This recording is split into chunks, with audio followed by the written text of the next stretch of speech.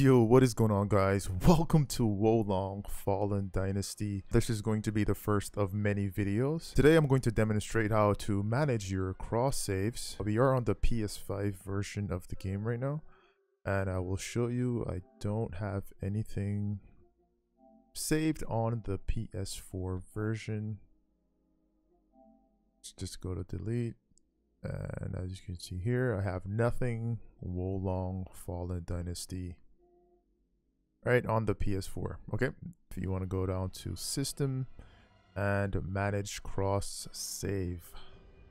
All right, so it says you can transfer your saved data to your PS4 system by uploading it to cloud storage. So let's go ahead and do that.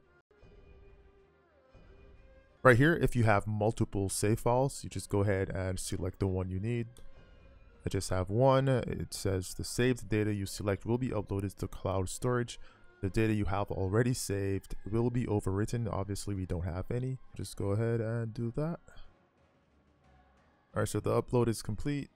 Hit confirm. From here, all you need to do is close the game and start the PS4 version.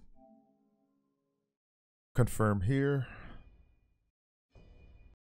Let's go through the motions. You want to finish let's do that.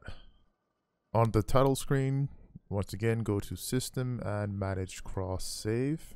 And now this time we're going to download the save.